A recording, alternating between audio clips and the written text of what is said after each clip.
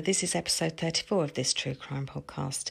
This is the case of serial killer Stephen Port, often called the so-called Grindr killer, due to the fact that he met a lot of his male victims on dating apps and dating sites. He was known to have killed at least 4 young men, and he also drugged and raped many others.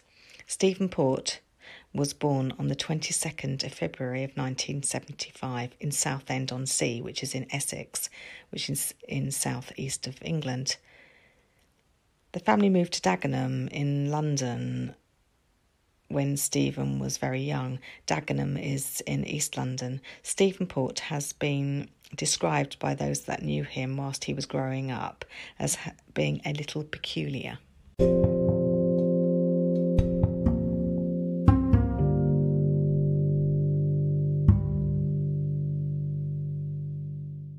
And many people described him as seemingly almost childlike.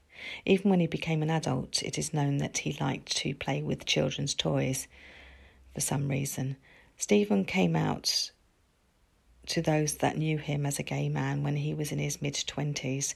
After leaving school, he enrolled at an art college, but for some reason he dropped out after only a very short time. At the time of the murders, he was living alone in a flat in Barking, which is in London. He was working as a chef at the local Stagecoach bus depot in West Ham, which was close by to where he lived. Stephen Port even appeared on an episode of the very popular cooking programme MasterChef, but I think it was only for just one episode. Stephen Port made a lot of effort to try and keep in shape. He regularly attended a local gym to work out. He was considered by many people who knew him to be quite athletic. It is known that he often used dating sites and dating apps to meet young men. The men were usually a lot younger than himself. It came out later that he also liked to use the so-called date rape drug GBH on some of the men that he met, and it is thought that it was largely without their prior knowledge, let alone consent, that he used the drug on them. Once the drug took hold, he would allegedly rape his male victims. He would eventually move on to actual murder. His first known murder victim was a young man called Anthony Walgate. Anthony was only 23 years old and quite naive, really, when he met up with Stephen Port. Anthony was a fashion student and he lived in London, but he was originally from Hull, which is in the north of England. It has been reported that to earn some extra money, sometimes Anthony would work as a male escort, although this was never really proven, so maybe it was just gossip. It is thought that this is how he met Stephen Port, however. Stephen is said to have offered him some money to spend some time with him. The men had supposedly arranged to meet at Barking railway station in London on the 17th of June of 2014. A call was made to the emergency services on the 19th of June 2014 to report a man who the caller said was in a bad way. The caller said that it appeared that the man was having some sort of medical emergency, either a seizure or a drugs overdose. The call had come in to the police at 8 o'clock in the morning. Surprisingly, the actual caller was Stephen Port himself, but he did not give his real name to the emergency services. He instead told them that he had just arrived home from a night shift and had come across a young man who was unknown to him, but that he appeared to be in a bad way, and the man was just outside the entrance to the flats that the caller lived in. The police would later trace the call back to Stephen Port, and despite probably finding it a bit suspicious that he had used a false name when reporting finding the man, Stephen Port was not linked to Anthony's death at this time. Stephen Port was charged in connection with this case. He was charged with perverting the course of justice. The case went to trial in March of 2015. Stephen Port was found guilty and subsequently sentenced to 8 months in prison, but he only actually ended up serving a couple of months for this crime of perverting the course of justice. He was, however, required to wear an electronic tag when he was eventually released. Anthony had been discovered after the emergency services had been notified, but he was unfortunately already dead. Anthony's death was not treated as a suspicious death, and it was put down as a possible drugs overdose. This obviously meant that the police were not really going to spend too much time investigating Anthony's death. It would later come to light that in between Stephen Port being charged with the crime of perverting the course of justice and his actual trial, which took place just a few months later, he went on to kill another 2 men during that time before he served his few months in jail. As is quite typical, a lot of information would not come out until later, when Stephen Port was finally apprehended for the murders. Stephen Port's second known murder victim was a young man called Gabriel Kovari. Gabriel was in his 20s at the time of his death. He was originally from Slovakia. Gabriel Kovari was known to Stephen Port because, according to a friend of Gabriel's, he had shared a flat with Stephen. They were not thought to have been in a relationship, just that they had shared a flat, but for a very short period of time. Gabriel was known to be gay, and it is said that he would often use dating apps or dating sites to meet other young men in London. Gabriel's body was discovered in a graveyard by a woman out walking her dog in August of 2014. The woman had noticed a man propped up against a wall in the graveyard, which she would often walk through with her dog early in the mornings. She thought at first that he was just asleep or drunk, but soon realised that he was in fact dead. She called the police, who came out to the churchyard at St Margaret's Church in Barking in London. Once again, though, the police put the young man's death down to a drugs overdose and did not appear to look into any other possibilities at that time. There were traces of the date rape drug GBH in his system, however, but still the police seemed to have already made their minds up, just like they had done previously with Anthony Walgate's death just a few months earlier, and only a short distance from where Gabriel Kovari's body had just been found. The dog walker raised concerns with the police and later said that she had suspected foul play in relation to the young man's death. Unbelievably, the same woman and the dog would soon come across another body in almost the exact same place as the first body had been discovered. About 1 week after Stephen Port had murdered and dumped Gabriel's body, he was already making plans to find another young male victim. He was visiting dating apps and sites, and he made contact with a young man called Daniel Whitworth, who was only 21 years old at the time. Daniel lived in Gravesend, which is in Kent, which is in the southeast of England and pretty close to London. Stephen Port and Daniel Whitworth made arrangements to meet up. Unfortunately, the same fate befell Daniel as it had Gabriel and also Stephen's first victim, Anthony. He was drugged with GBH, raped and murdered, and unbelievably, his body was dumped in the same spot as Gabriel's had been just a short time earlier. And as I mentioned before, unbelievably, the very same woman, again out walking her dog in the graveyard attached to the local St Margaret's Church in Barking, came across another poor victim.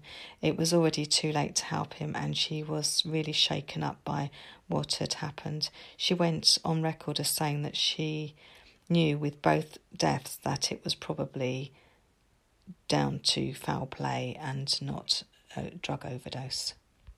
She also said that she felt as though the police were not treating the deaths as anything other than overdoses. Daniel Whitworth had a suicide note on his person when he was discovered, and in the note he allegedly confessed to killing Stephen Port's second victim, Gabriel. This note would eventually turn out to have been written by the killer and planted on Daniel's body. I guess Stephen Port thought that he would be a suspect somehow, and he needed to find a scapegoat, especially a so-called scapegoat who could never defend himself in any way. So many mistakes were made in this case, and eventually very serious questions would be asked about the lack of investigation from the police.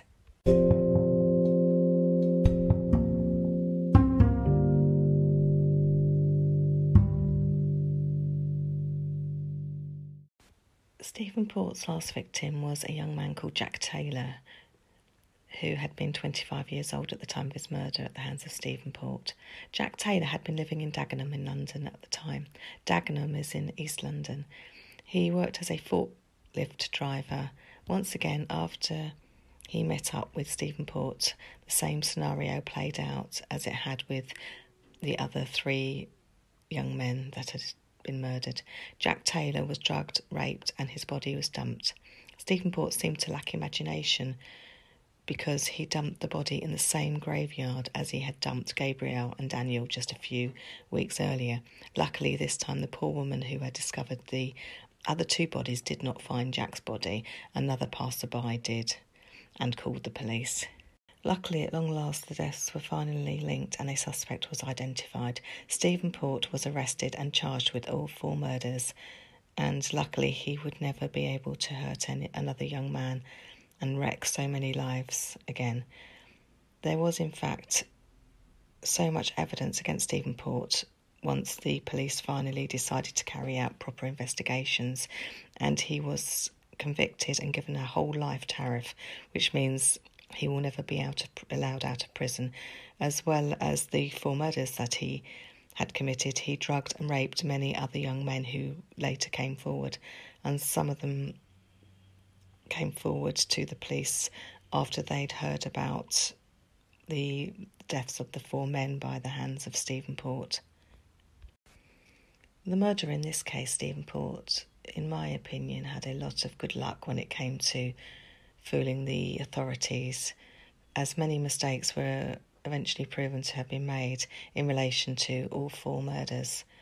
There are also a few strange coincidences as well, especially in relation to where the men's bodies were discovered. Also, the fact that the same person found 2 bodies on 2 separate occasions and in almost the exact same spot. Obviously, red flags really should have been raised a lot earlier than they actually were. There have been accusations levelled at the police in this case, especially accusations of homophobia. All of the 4 young men that were murdered at the hands of Stephen Port were young men who thought that they were meeting up for companionship. Unfortunately, though, they had the misfortune to arrange dates with a man who was thought to have been obsessed with date rape drugs and had already used them on other unsuspecting young men. He would then go on to use them on the 4 men that he would go on to murder. Stephen Port was known to be a very vain man at the time of the murders. He was in his mid-30s and he had already began losing his hair. He wore a hairpiece and he also used a hairpiece in his profile pictures, presumably to try and look or appear more appealing to any potential young victims. His police mugshot showed the reality, and it is quite a contrast because he was not wearing his hairpiece and he did look very different. Going back to the numerous mistakes that were made by the police in this case, the first mistake was how they chose not to look into Anthony Walgate's death, but instead just put it down to a drugs overdose. The fact that the person who phoned the police gave a false name and later turned out to be a man who lived in the flats where the man had been found just outside did not seem to trouble them too much. Although Stephen Port served a few months in prison for perverting the course of justice, the police did not think to look at whether or not foul play could have been considered in Anthony's death at all. Anthony Walgate's mother was on holiday abroad when she received the news that her son had been discovered dead. She must have gone through agony. She was told that Anthony had died from a drugs overdose. She did not seem to have any reason initially to think that someone had actually murdered her young son instead. Anthony's mother kept all of his books that contained his designs and some of the materials that he had been working on whilst he was at art school. Gabriel Kováři, the young man from Slovakia, had, it turns out, later actually already known Stephen Port, but very briefly, because he had rented a room from Stephen. If the police had looked into Gabriel's death rather than write it off as a drugs overdose, they would have then come across another connection with Stephen Port. A connection would have been made between Stephen Port and both of the victims, and the two later deaths would have been avoided in all probability, because Stephen Port would have been locked up and awaiting trial. Had the police actually bothered to look into the deaths more thoroughly than they had, then things could have worked out very differently. Some of Stephen Port's neighbours had even met Gabriel, and one of them raised concerns with the police about how the young man had really died and that he didn't believe it was a drugs overdose. The man told the police that he had met Gabriel a few times and that he had noticed that when he moved in with Stephen Port, it was shortly after that he actually went missing, and then his body was discovered in the local graveyard just a few hundred yards from Stephen Port's flat. When the man questioned Stephen about where Gabriel was, Stephen told him that Gabriel had gone off with another man that he had just met. Eventually, Stephen changed his story and said that Gabriel had moved back to his home country of Slovakia. He then proceeded to tell the man that Gabriel had also died from some mystery illness in Slovakia. Stephen Port also apparently stressed to the man that he should not mention any of this on social media because it would just upset Gabriel's family further. Stephen Port apparently told his neighbour that Gabriel's family had been through enough already. It is worth knowing that Gabriel's true identity was not immediately known due to the lack of ID when his body had been found, so the man did not know that Gabriel had already been found in the graveyard. The man was unidentified for a short while. During the autopsy, it was discovered that Gabriel Kováři had been given or taken a fatal dose of GBH. In court at Stephen Port's trial, it was put forward that Stephen had drugged the man and then raped him before the fatal dose killed him. It was said that probably under the cover of darkness, Stephen Port then moved Gabriel Kováři's body from his flat to the graveyard. The distance between the flat and graveyard was not very far, just a few hundred yards in fact. The lady who had found Gabriel's body testified in court that the clothes that Gabriel had been wearing looked as though someone else had put them on him because they somehow just did not look right. They'd risen up and they just didn't seem to be sitting on him very well. She also said that the police were adamant that it was not a suspicious death at all, but more than likely a self-inflicted drugs overdose.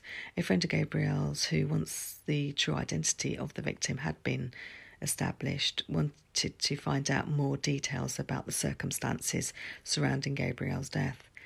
He called the police who were dealing with the case, but no information was forthcoming apparently. The friend decided to try and find out some of the details himself, and straight away found out that another young man had previously been found dead in the same local area in very similar circumstances to how Gabriel Kováři was found. He phoned the police to discuss the cases and the similarities between Anthony Walgate and Gabriel Kováři's deaths, but was told that the police were not treating the deaths as suspicious, or in fact they were not linking the deaths together either. Even when another body was discovered, the young man was Daniel Whitworth, the police did not act by investigating it properly. It would also come out that at the trial that a suicide note had been found on Daniel's body, but that it ultimately turned out to be false. In fact, Stephen Port, the actual killer of Daniel, had written it in a way of trying to divert any attention away from himself. The police had asked Daniel's father to identify the handwriting, but he said that he could not be sure. He also did not have anything to compare it with. The police apparently told Daniel's family that they were going to get an expert to look at the letter, but it later transpired that they did not arrange for it to be looked at all. The fake suicide note that Stephen Port had planted on Daniel Whitworth's body had stated that Daniel had been in a relationship with Gabriel Cavari, who was Stephen Port's second victim. The note went on to say that both Daniel and Gabriel had been taking GBH, but that Gabriel had accidentally overdosed. The note implied that Daniel had then taken his own life due to remorse that he felt due to Gabriel's overdose. However, the post-mortem that was carried out on Daniel's body had discovered some unexplained bruising under his armpits, which it was thought could indicate someone manhandling him just prior to his death. At some point during the investigation, it was also discovered that a fake MySpace page had been created by someone calling themselves John Luck. This person was trying to set up a narrative regarding both Gabriel Cavari and Daniel Whitworth. The person had implied that both men had lived a very dangerous lifestyle and that they had both often attended wild parties. The parties had sometimes gone on for many days, and that there had been lots of sexual partners and plenty of drugs at all of these parties, and that both men attended regularly. You won't be surprised to find out that the profile was in fact set up by Stephen Port himself. Just another way of this evil man trying to deflect any attention from himself and to somehow blacken the name of his victims. Another detail that came up in relation to Daniel Whitworth's death was the fact that when he had been discovered, he had been on a bedsheet, and that at his inquest the police had to admit that they had not had the bedsheet analysed for any possible traces of DNA or any fibre traces.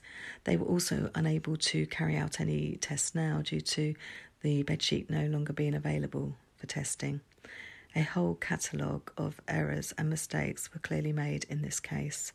Daniel's relatives had apparently not even been aware that a bedsheet had been found with his body.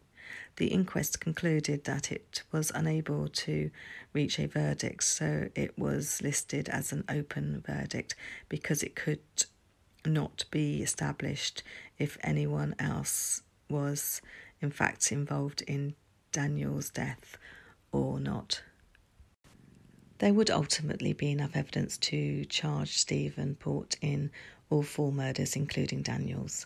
When the police finally started to seriously look into the murders, and with Stephen Port being the prime suspect, there was plenty of evidence to connect him to all 4 deaths and also to some unsolved rapes of young men as well. The police looked into Stephen's internet search history and discovered plenty of searches relating to multiple dating sites and apps. They also discovered that he had looked up information on date rape drugs as well on many occasions. Stephen Port tried to brush all of this off as just looking for porn. Luckily, though, the police had finally woken up to what was actually going on and what an evil man they were dealing with. The police did not even realise that murders were being carried out until it was far too late. All of the deaths had largely been attributed to drug overdoses. There was a huge uproar after all of this came out to the general public, and those in the gay community were also very angry with how things had been handled, as were the relatives and the many friends of the 4 victims of Stephen Port, who were Anthony, Gabriel, Daniel and Jack. The points that came out in the court case were that Anthony had been date raped and murdered by Stephen Port. Stephen Port had then dumped Anthony's body just outside the main entrance to the flats that Port lived in at the time. He then made that bizarre telephone call to the police, giving false information about what had happened. And although he served a few months in prison for perverting the course of justice in relation to Anthony's death, it had not been classed as a suspicious death or looked into in any great detail at all. It also came out that before Stephen Port went to court to face the charge linked to Anthony's death, Stephen murdered Gabrielle Cavari and Daniel Whitworth.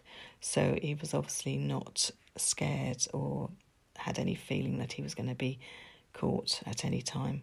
Stephen Port seemed to be able to benefit from the police negligence in this case, it would seem. This case does seem to highlight in some way just how different victim groups are often treated very differently. Hopefully this attitude will change, but this case is fairly recent, so there is still obviously a long way to go. All four young men had so much of their lives to look forward to, and all of them appeared to have family and plenty of friends that cared about them a great deal. Stephen Port was just a dangerous predator who managed to get away with murder for a while, even though he was linked in some small way to at least two of his victims. It has been reported that one of the police officers who attended the scene of the first victim, Anthony Walgate, raised concerns about the death, but that it was not taken any further to his knowledge.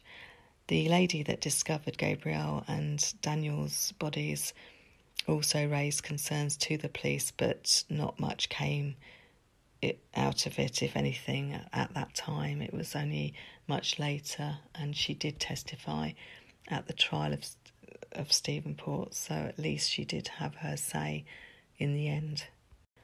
Also, a friend of Gabrielle's had tried to convince the police that something was not right with how Gabrielle had died, but he did not get very far at all. Stephen Port is a very dangerous individual who clearly does not value other men's lives at all. He even tried to blame one of the murders on another one of his victims.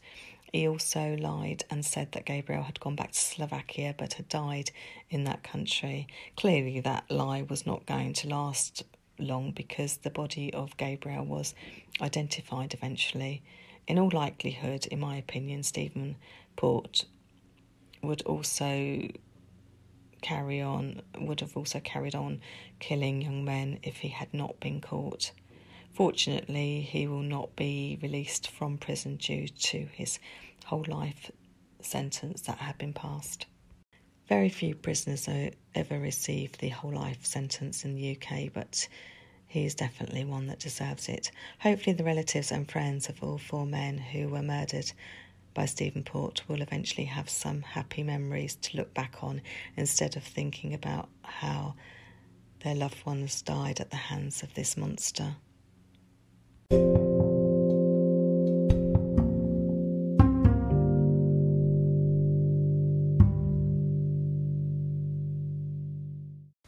Credits for this episode go to the Sun newspaper UK, Murder Map TV on YouTube, and Culture of England channel on YouTube, as well as Wikipedia.